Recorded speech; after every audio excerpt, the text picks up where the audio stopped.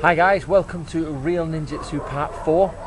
Now, what we're going to do today is about starting ninja fire, or how people used to do bushcraft and firecraft back in ancient Japan, if you're a shinobi. Now, we've all seen Ray Mears and we've all seen Bear Grylls, and they sit there for hours doing this, and it's all amazing. First of all, you should keep fire with you at all times. So what this means is you should keep something that is smouldering at all time. Now, they give the recipe in the actual manual. However, what I've used, because I'm in England and not Japan, I've used this, which is actually a fungus dried out, and I've lit it, and you're meant to be able to carry it with you, and it's a match. Watch. Now, we're not going to start a fire today exactly, but what we are going to do is I'm going to show you the secret of how ninjas used to do it quickly in the mountains. Now, they would get their kindling like this. Now, this is not a fire set up properly, I'm just going to show you how the example works. But you get your kindling together, you get your wood ready, and you've got your ignition. However, it's quite hard to ignite from there unless you've got really bone dry and thin kindling. So what did the shinobi use? In typical shinobi fashion, they said, add gunpowder.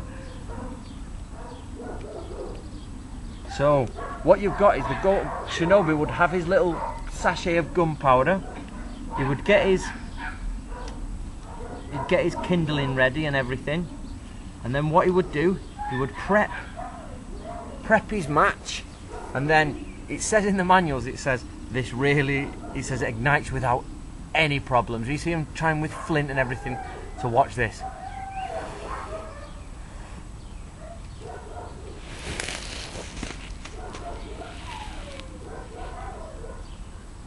And there you go. And that's how you would create a fire.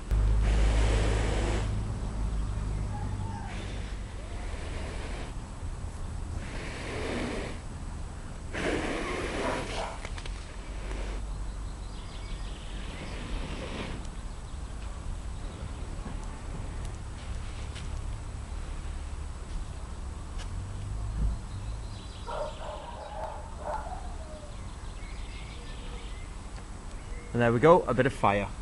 So there we go, that's shinobi survival in the mountains.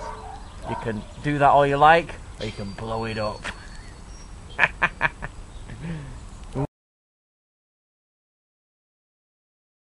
How do I put it out? Sugar, I didn't think of that bit, did I?